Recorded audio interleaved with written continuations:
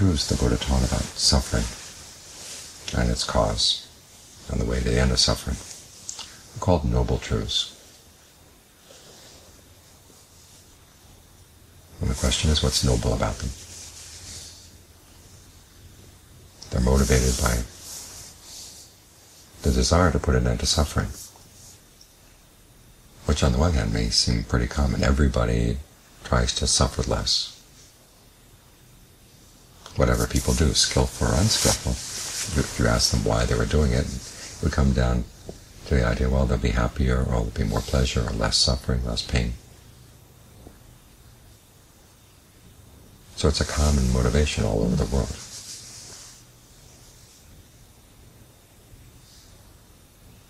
And so it's noble about the noble truths of the motivation that they're working on.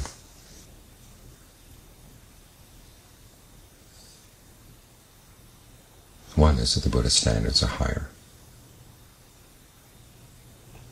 It really does want you to look carefully at what you're doing and what the actual results you're getting are, so that you can figure out how to do it more skillfully.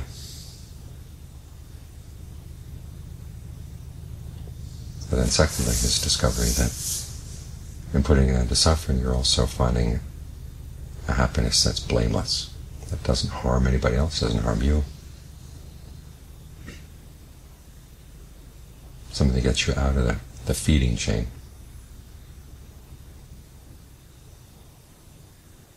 That's what makes it noble, the fact that we're looking for a happiness that's blameless. There's that story about King Visanity, one-on-one with his queen. They ask her one night, is there anyone you love more than yourself? And of course he's hoping that she's going to say, yes, Your Majesty, I love you more than I love myself. But she's no fool, Queen Malika. She says, no. There's nobody I love more than myself. And how about you? Is there anybody you love more than yourself? And the king has to admit, honestly, that no, there isn't. So that's the end of that scene. It didn't go where the king thought of it. So he leaves the palace and goes to see the Buddha. And the Buddha said, you know, she's right. You could search the whole world and there'd be nobody that you would love more than yourself. But you also have to reflect that everybody else loves themselves just as fiercely as you do. And so the conclusion he draws is not that it's a dog-eat-dog world out there. The conclusion is that you should never harm anybody. This is the basis for compassion. The realization that if we're really looking for happiness, it can impose suffering on others.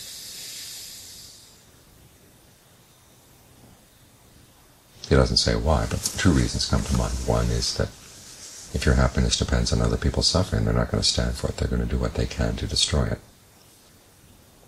And two, there's that simple fact of sympathy. If you see someone else is suffering because of your happiness, it places a tinge of sorrow in your happiness. Now, some people are very good at denying that.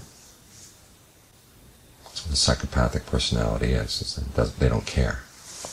And there's a little bit of psychopath in many of us, in the sense that we just say it doesn't matter that so-and-so is suffering because we're looking for happiness. And so part of the path, and part of what makes it so noble, is we're learning how to get past any psychopathic tendencies we may have. You want to get really sensitive to areas in which you're causing yourself suffering and areas in which you're causing other people suffering. Now, suffering here doesn't mean that you're hurting their feelings. Some people will use their hurt feelings to run your life. And that's what the Buddha's talking about. He's talking about ways in which people would actually harm you, killing you, stealing you, taking your things that you need in order to find happiness.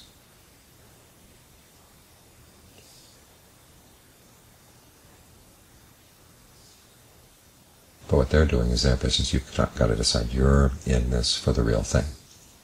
And part of that means you've got to raise your standards. The Buddha's approach is pragmatic, and sometimes you hear people complaining about pragmatism, that people will say, well, it's good enough for me, and that's going to be good enough. And that's it. I think that's the pragmatic approach to life. The Buddhist is different. You adopt his teachings because they work. That's the pragmatism. But his standards are really high. And we've got to work on raising our standards to his level. This is often the hardest part of the practice. It's one of the reasons why the Buddha said the practice often starts with having admirable friends, people who have high standards. They want to help you raise your standards. So your idea of what's good enough gets stretched in the right direction. So you begin to see areas that you thought you were skillful, that you thought you were good enough. Well, it's not quite so. The Buddha once said that one of the secrets to his awakening was he wouldn't let himself rest content with his skillful attainments. He always pursued the question, is there a better way to do this? Are there higher standards of skill?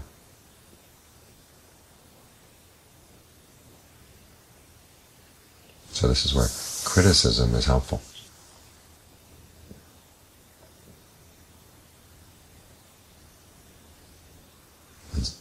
Someone you trust points out that there are areas in your life where you are still unskillful.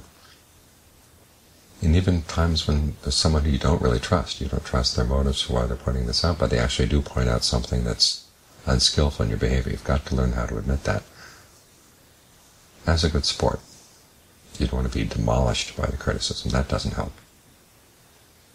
But you've got to learn to look at yourself. Okay, in what way is what that person says true? Do I still have this flaw in my behavior, in my thoughts, my words, my deeds? What can I do to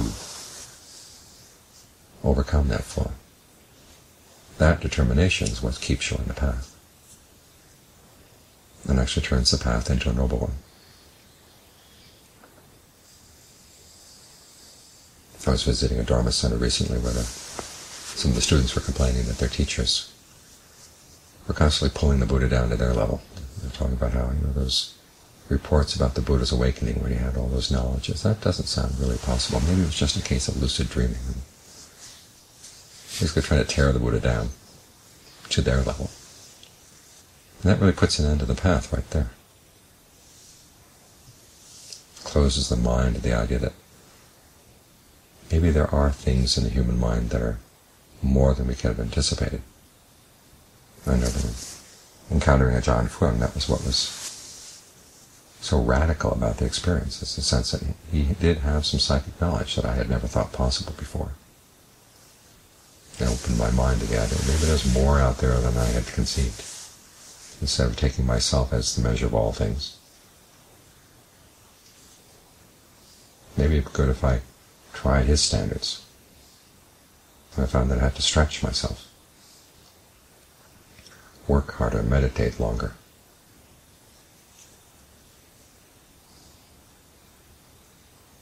When emergencies of various kinds came, I had to learn how to drop whatever I thought was important and focus on the emergency. Sometimes it was his health, sometimes it was other problems in the monastery, fires in the monastery, sudden projects that needed to be done. And there's a willingness to say, okay, I can stretch myself here. I think I've told you many times about the time when Ajahn Fuang said we're going to sit and meditate all night. It was very early on in my time with him. We'd worked hard all that day, or at least I'd been working hard all that day. And I didn't think I'd be able to handle it. And so I told him as much. He looked at me and he said, well, is it going to kill you? Well, no. He said, then you can do it. And I did. Much against my will, but at least I gave it a try and found that it really worked. I didn't die. Then I benefited from the experience. I learned that I was capable of more than I thought. So this is an important part of the practice, is being willing to stretch yourself. That line from Hamlet, there's more in the universe than is dreamt of in your philosophy. That really does apply to the Buddhist teachings. Human beings are capable of more than we would ordinarily think. There are more dimensions to the mind that we would normally think.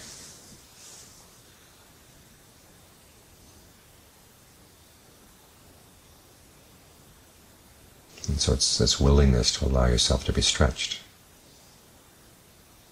That's how you end up finding the things that you, as the Buddha said, to realize what you've never realized before, to attain what you've never attained before.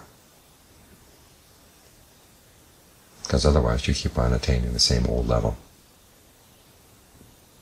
And nothing new ever happens, nothing new ever gets discovered.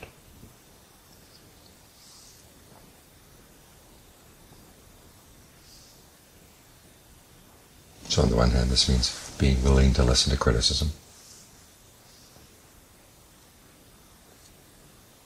On the other is being willing to open your mind to the fact that there may be standards higher than the standards you already have.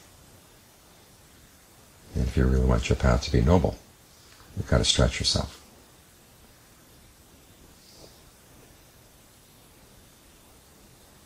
The result, of course, is that you benefit and the people around you benefit as well.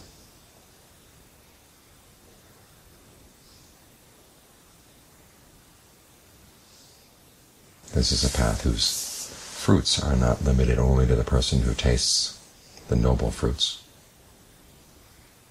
But it requires that you be generous, that you be virtuous, that you develop thoughts of goodwill and compassion, empathetic joy, equanimity, where they're appropriate. And that spreads the goodness around.